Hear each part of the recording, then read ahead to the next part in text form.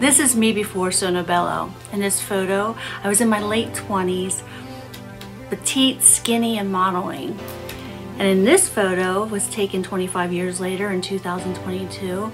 I'm a mother of 4, recently divorced, and now in my 50s.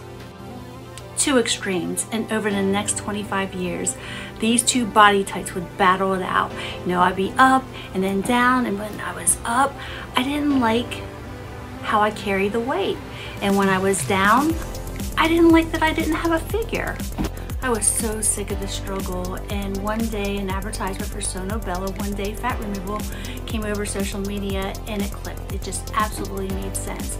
It was a procedure, a liposuction procedure, that I can contour my body the way I wanted it to. So I could keep my full figure, but remove some of the stubborn fat areas.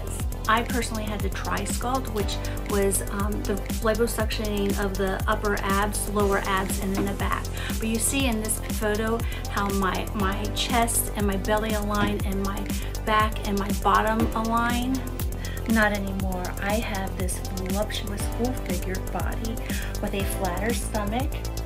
And what's that? Oh, a new shelf.